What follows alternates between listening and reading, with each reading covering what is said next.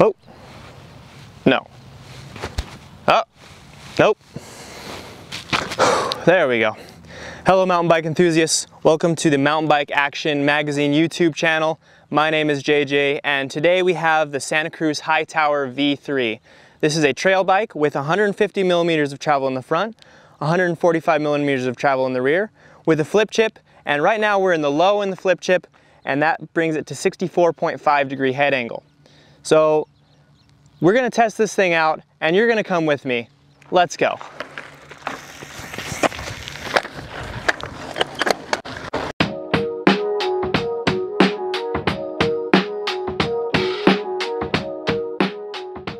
With 150 millimeters of suspension in the front and 145 millimeters in the rear, the Santa Cruz Hightower can be solidly placed in the all-mountain category of mountain bikes. That means it'll handle anything you put in front of it, from steep tech to fast and flowy to epic all-day adventures in the mountains. The Hightower we tested is the GX Axis RSV build, which features, you guessed it, a GX Axis wireless 12-speed drivetrain with a 10 to 50 tooth cassette. Ours also came with Santa Cruz's carbon reserve rims laced to Industry 9 1-to-1 hubs, SRAM Code RS brakes, and a RockShox Reverb Shadow Plus dropper post. The fork is a 150mm travel Fox 36 Performance Elite with the Grip 2 damper, and the shock is a RockShox Super Deluxe Select Plus that works with the VPP suspension system for 145mm of rear travel. The cockpit is a mixed bag of Santa Cruz carbon bars and grips, a BergTech 42mm stem, and a WTB Silverado saddle. The tires provided are a pair of 29 by 2.4 inch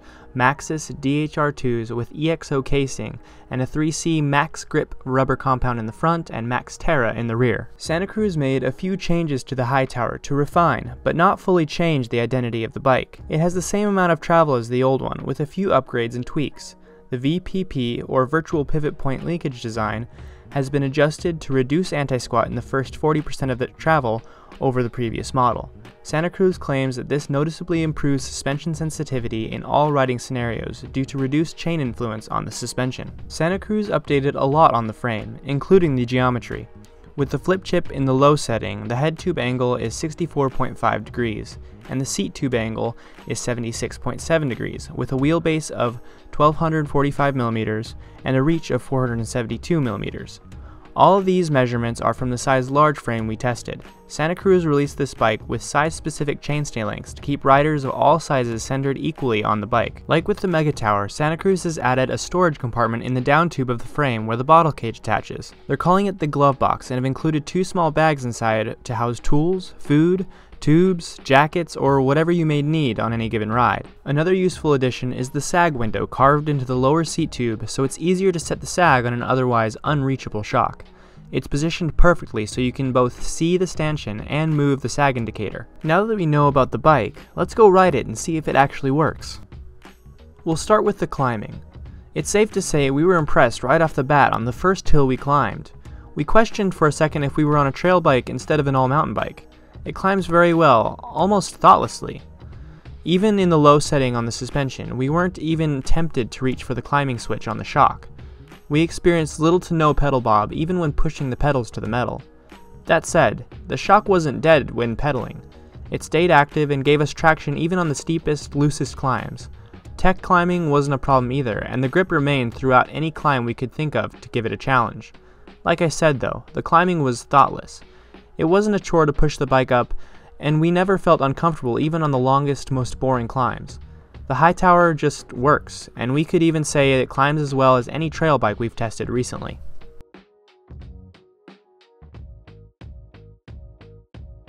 So, we've completed the climb and now we're pointed downhill. Again, the Hightower leaves little left to be desired. We felt comfortable on any downhill we faced, whether it was steep and loose or fast and flowy with lots of berms. There was a light feeling to the bike that made floating over tech or jumping a tabletop or gapping some rocks just effortless. If we trusted the bike would get us through, and that's just it. We wouldn't go racing any enduros on it, at least not seriously, nor would we expect to get any KOMs on the gnarliest downhill tracks of Mammoth Mountain, but we wouldn't hesitate to at least ride those trails on the Hightower. We know we'd survive, however slow we'd have to go. Is there anything we didn't like about this bike? Well, not really. once we'd trimmed the bars and worked out the kinks in the suspension setup, we really didn't touch anything. The Santa Cruz Hightower is a wonderful bike. It's not heavy either at 31 pounds 11 ounces without pedals. The GX Axis RSV build isn't cheap at $9,799, but it's also available in the R spec at $5,499. As of now, there are only Carbon C and Carbon CC frame options, of which ours was the first. If you have the budget and want a bike that performs, this may be the one for you. Santa Cruz also carries one of the best lifetime warranties on the market, so you won't have to worry about it if you break it. All in all, we've thoroughly enjoyed our time in the Hightower 3 and can't wait to ride it some more. If you want to read the full review, see an upcoming issue of Mountain Bike Action magazine.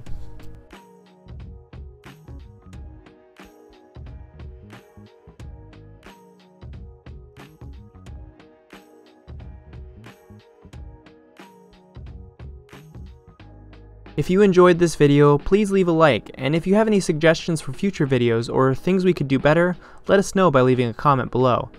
If you want to see more mountain bike content coming out all the time, you can not only subscribe to our YouTube channel, but also to our monthly magazine, Mountain Bike Action Magazine. The link is in the description below. Thanks for watching. Until we ride again.